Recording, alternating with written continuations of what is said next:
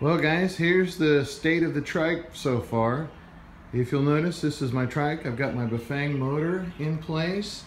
I discovered sadly that when I sit down on this little guy, and it's kind of interesting to get here, so hang on just a couple seconds. All right, so here we are, and I'm sitting down on it now. That when you fully extend out these pedals, your heel, you can see it right there, your heel, when it engages the pedal, should allow your leg to kind of lock out.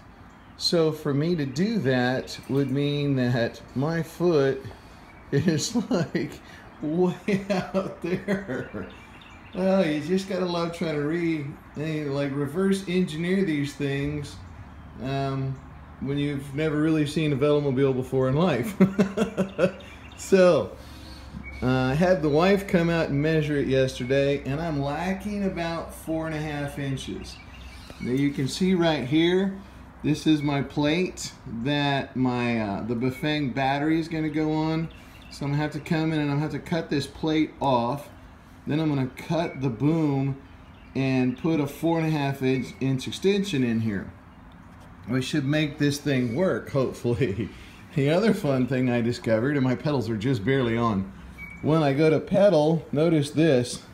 Well, it worked pretty good because I have my boots, have my heels on. If you'll notice, as I pedal, boom, I'm hitting right there on the triangulation of the frame, which is definitely not what it's supposed to be. But if I were to extend this thing 4.5 inches, you'll notice that my pedal would be approximately where my foot is now, and I'm not even coming close to hitting the frame.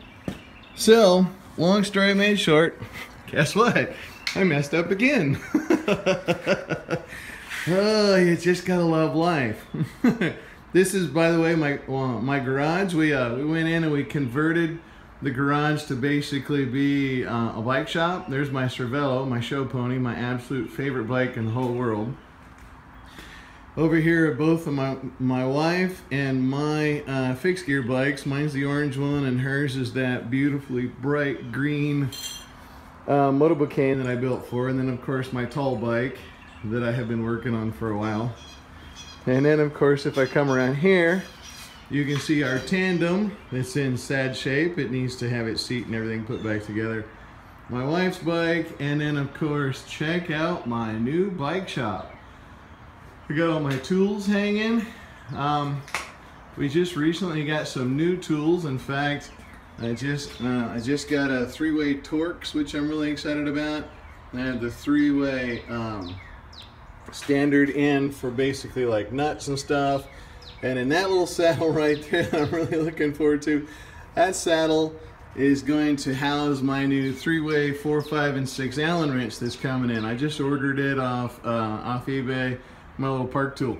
And a really cool thing, when we ordered the 3-way, we actually got that BB tool for free. The order got messed up, and so it just didn't work out as best as it could.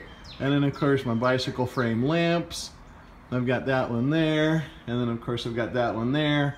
Got a little bit of wiring left to kind of finish things up, and then my plaques, my Shimano Tech plaques. Sadly, that's not all of them. Since we moved up here to Oklahoma, I haven't been able to find the rest of them. So I may have to go reorder them. But I have a bike shop. I'm really stoked. In fact, you can tell I've been working on my Velomobile because I have Velomobile parts all over my bench. There's my battery and all the other little pieces and parts. That battery was like 500 bucks. Man, and some other stuff. So anyway, it's a little update. I'm going to go in and I'm going to cut the arm, the front boom off of this thing. And then once I get the boom cut off, we'll weld the extension on there. And then hopefully I'll be able to take this up to my old bike shop. And I'm going to put it in the stand, and we're going to get all the cables and everything run, finish up all the steering, get the derailleur and everything on, and we'll have a working trike. Then I get to start working on the body again. All right, guys. Have a good one.